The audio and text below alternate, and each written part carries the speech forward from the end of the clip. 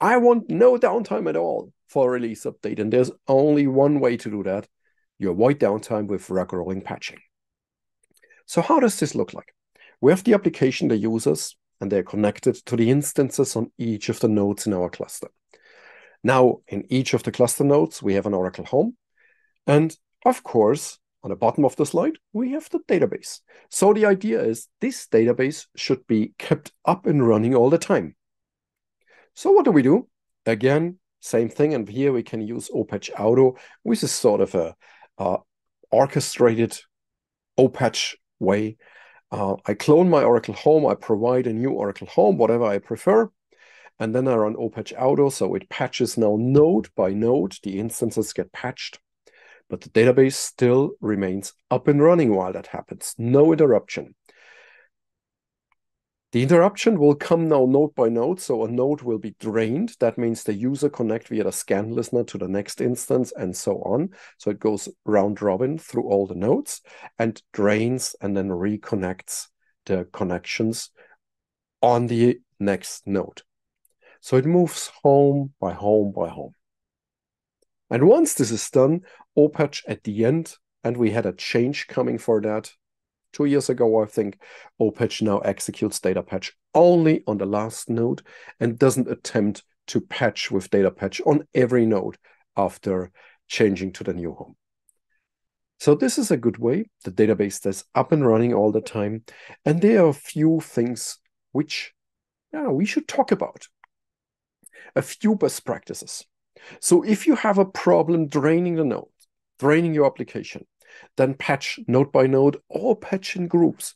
Like if you have a 4-node cluster, build 2 groups of 2 each, and then patch in groups. Patch the standby cluster first would also be a good idea. So in this case, we call it a premium protection, actually. You know when you use it on a standby, all is good, it works fine, and it allows you the full testing on the standby cluster for functionality and also for the rollback. So you combine really the 2 best pieces. You have a production RAC cluster, you have a standby RAC cluster. That's ideal. Then please execute data patch immediately after the last node has been patched.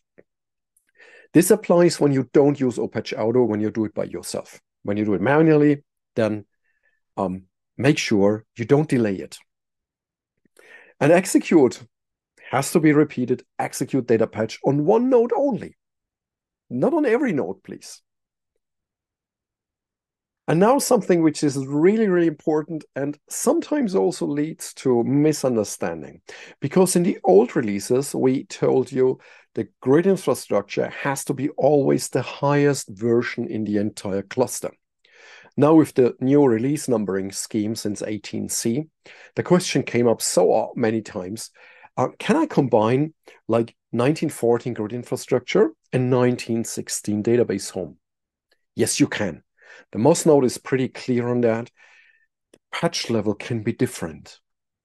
It can be, but ideally, you keep all in sync because this is what we test. When we release 1919, we don't go in and now try 1919 grid infrastructure with 1914 database and 1915 and 1916 and so on.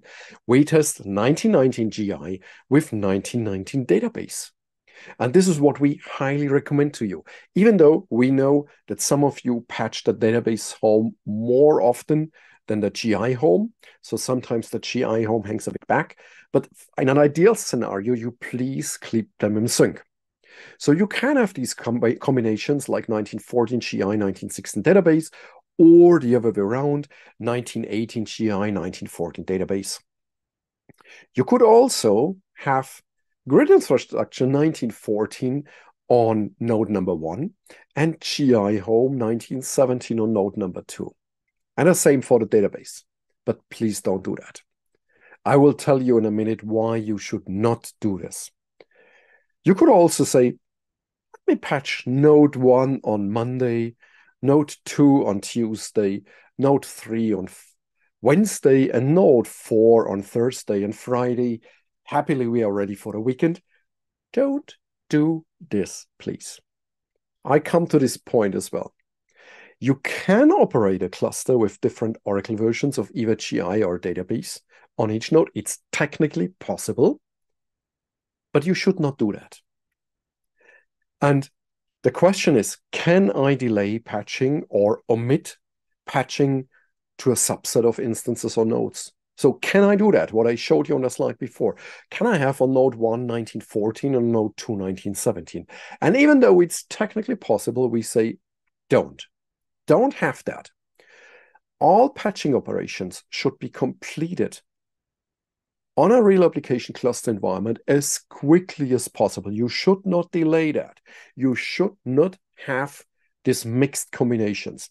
When applying patches to a GI environment or a database home, these patches must be made effective as soon as possible.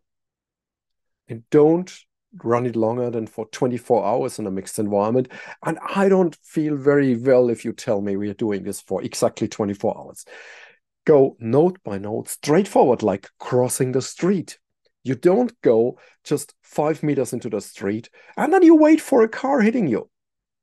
That is very unlikely. And don't do this with your cluster. Rolling patching of RAC clusters with the draining of connections is a recommended and well-tested process. This is what we do when we operate RAC clusters, and we operate a lot of those.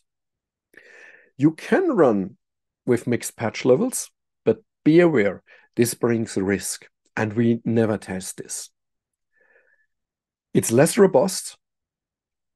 Don't try it. And running with a mix of patches across a cluster for an extended time, which, for instance, would be multiple hours or a day or longer, this really exposes the entire situation to unexpected corner cases, something we had not tested. It may also have an effect on scalability, on even the availability. So, and in worst case, some functionality maybe not working as expected or being restricted in that situation. So don't do this. When you patch with a delay, some cluster features may operate with limitations. And also some ASM operations may be limited or simply not even there. So we strongly, and this is why it's marked in red here, we strongly recommend that you patch as quickly as possible. In a future version of GI, we may lift one or the other restrictions we have these days, but please patch as quickly as possible. And as I said before, release updates are always standby first and always RAC rolling.